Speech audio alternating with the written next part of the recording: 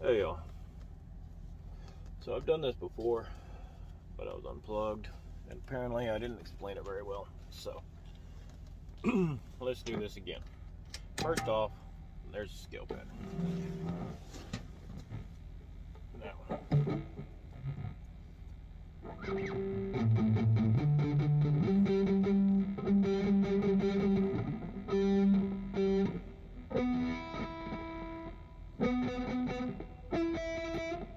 okay, you got it? All right. So it's color coded with the connector scale, the minor scale, and the major scale. Now the major scale is just the major scale. I didn't change any of that. The only alteration I've done is to the minor scale in order to make everything fit together and flow better. Now I'll explain it this time. First, let's do the minor scale, and I'll show you how these link up and why I do it the way I do it. Now, so minor scale, actually, let's go to note. I'm playing A minor, C major, all right? These fret numbers only apply to this. Any other time you want to move the scale, the pattern's the exact same, but obviously if you're playing D minor, you're not playing the 5th fret, right? On the minor. That's going to be your connector. Actually, that'll be the end of your major. Anyway, so for A minor, we've got 5, 7, 8, 5, 7, 8, 5, 7. I know, I'll explain. Come back, drop back, so it's 4, 5, 7, 5, 6, 8, 5, 7, 8. Okay. Yeah, I understand that's a little different, and it doesn't flow very well down, and it'll take you like a day to learn. All right. The payoff comes later on. That I'll explain. So we've got that minor. Your major is C major, major, minor, minor, major. So A minor, C major, G minor, A sharp major, D minor, F major. That's how it always works, right? So we're at C major. So C major is, where are we at? 8th fret, so it's 8, 10, 12, 8, 10, 12, 9, 10, 12, 9, 10, 12, 10, 12, 13, 10, 12, 13. Now that's just a normal major scale. What this does is your minor scale, the top 2 strings overlap the first note. So where you're ending on your minor, you're beginning on your major. On both of these. Right? Now, when I do the 2 notes, from there on down, you're always 2 frets away from your major. Even when you shift back. And then you're always on the bottom 4 strings, there's always 2 frets between your major and your minor. The top 2 strings overlap. Now, the connector scale matters because it comes right after your major to get you back to your minor. If you're playing in D minor, what the hell are you playing right here? D minor goes straight down. So what the hell are you going to play here? That's your connector scale. So your connector scale starts at the last note we played on the major. The first note of your connector is always the last note of your major. You don't have to worry about frets there. So you've got fret numbers 12, 13, 15, 12, 14, 15, 12, 14, 15. From here on these bottom, your thinner strings, the bottom 3 strings, it's always a stretch. So we're going 12, 14, 16. Then coming up to 13, because that's where we ended on these bottom 2 strings. 13, 15, 17. 13, 15, 17. Now, so your major to your connection is always wherever you ended off with that major, that's where your connection starts. It overlaps all the way down. Now, here's the second octave of your A. So, on the top 3 strings, we're ending on the G. The top string is on the G, but that fret, all right?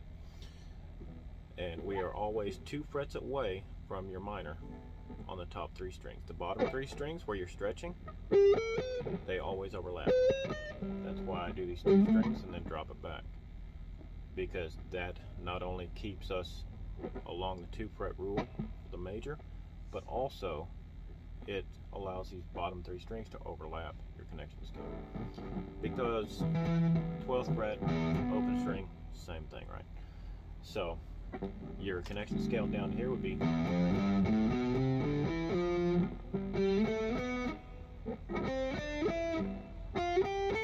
right. You get it? So here's your A. So you can see that I'm playing 2 frets away on these top 3 strings, because this is where I did the 2, starts there. Now, the G string is where I drop back, and that is also where you start stretching.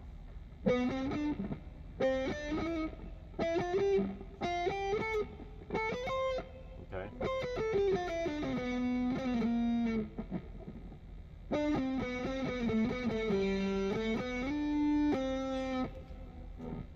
I understand it's a little confusing, but once you memorize these 3 scales, from then on, no matter where you're at,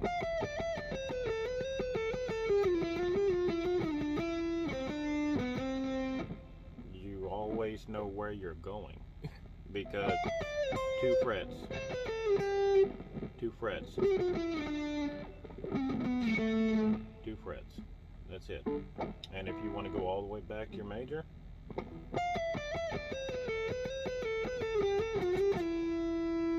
you're at your minor now, so,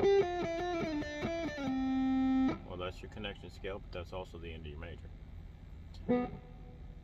This connection scale matters because you're playing a D minor and you're coming down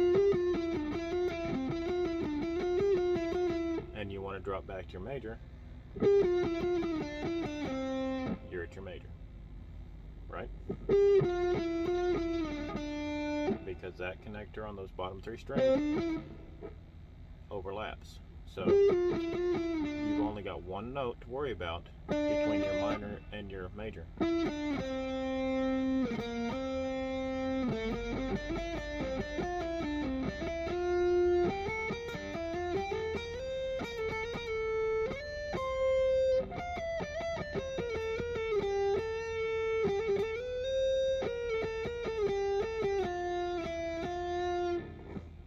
That's how easy it should be. It should just flow for you. So from your connector, top 3 strings, 2 frets away from your minor. The bottom 3 strings overlap your minor. From your minor, the top 2 strings overlap your major. The bottom 4 strings, 2 frets away from your major. From your major to your connector, they all overlap. That's how easy it is. And if you decide you want to learn other scales, by all means. But if you decide you want to learn the minor octave scale, that is,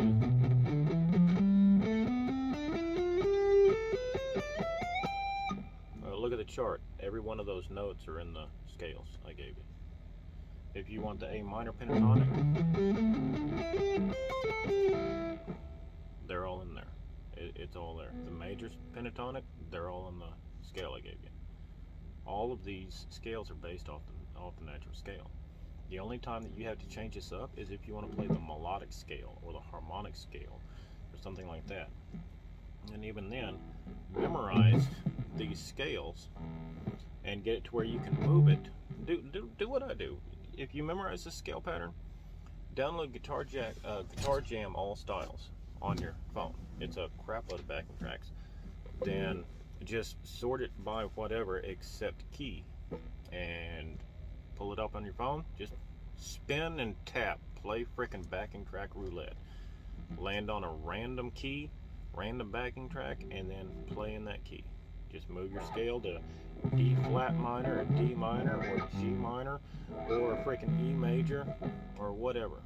And then play that backing track until you've got this down. Once you do, and you don't really have to think too much about it, then start changing it up. You want to play the melodic scale? That's based off the major. So it's the flat third. So you've got, in C major, you've got 1, 2, 3. So flatten that third. Instead of playing E, we're going to play D sharp. And you'll be keep doing that, what, 3 times here? Because here's a C, and then C, D, D sharp, F, G, A, B, C. Alright, C's 1, C, D, E. Well, we flatten that, so now you're doing...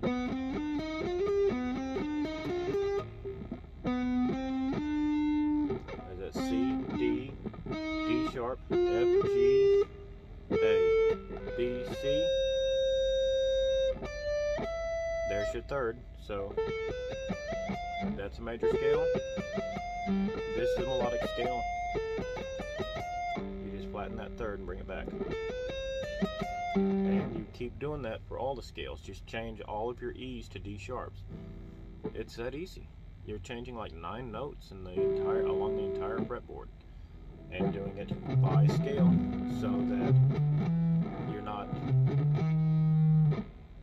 trying to map out the entire damn fretboard.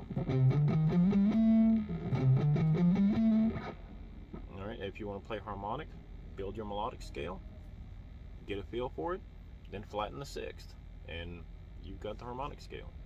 Everything is based off the natural scale, and that's what I just gave you, is the entire natural scale. And whatever key you want, doesn't matter. All of these mini little, learn these 5 scale patterns for the Cage scale system. They're all in there. And instead of losing 3 or 4 notes per pattern, you got all the notes. There's no reason to learn 5 different damn scale patterns just because they're a little bit smaller, because then when you're trying to move back and forth up the neck and link them up, you're making it a lot harder on yourself. Whereas if you just take the time in the beginning to learn those 3 scale patterns, then they link up. The linkage is simplistic, and that's what really matters, is playing the guitar, not learning individual scale patterns and trying to make something out of it, because you'll never be satisfied trying to run through the damn pentatonic scale and then learn one other scale and try and make something out of it. That's never gonna get you where you want to be. The whole neck is the only way to go, and learning those 3 scale patterns, remembering the 2 fret rules, that'll become second nature in no time. Once you start playing the backing tracks, you'll have it pretty quick. That's why I do it the way I do it. Alright, questions? Give it a shot.